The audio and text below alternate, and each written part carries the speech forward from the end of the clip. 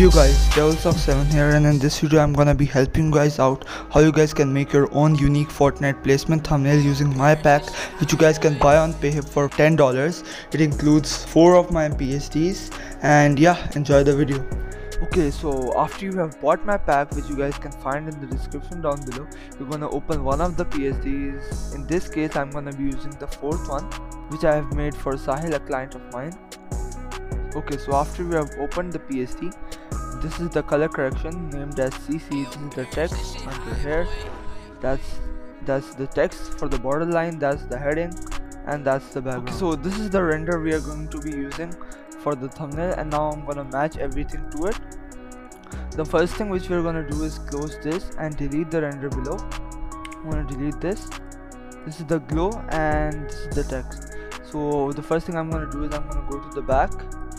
This I'm gonna change the color to, you can change it from here. I'm gonna change it to pink cause the skin is pink. Yep. After that I'm gonna take the render and I'm gonna add color correction to it.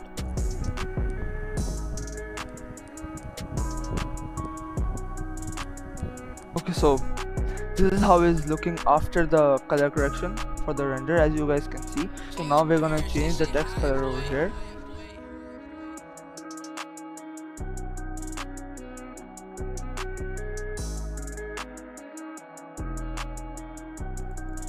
So I've decided to change the placement for the text so the render does not block so much of the text above.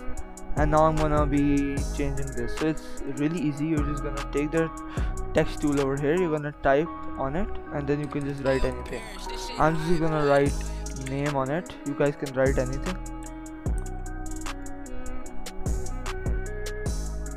As well as all of these are as well editable. And I'm gonna type name here as well. See, all of this is editable. You guys can edit and write anything here. I'm gonna just make this text bigger,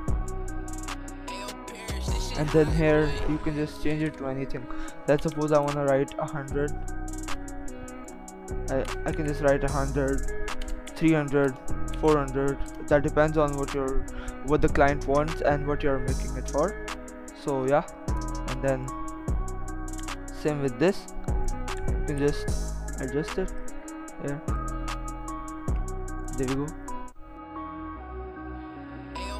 After that, just to fix up the render a little bit, I'm gonna add some glow.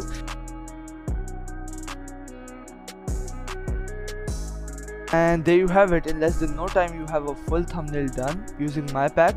I'm just gonna add a final camera raw and show you guys the final look of the thumbnail.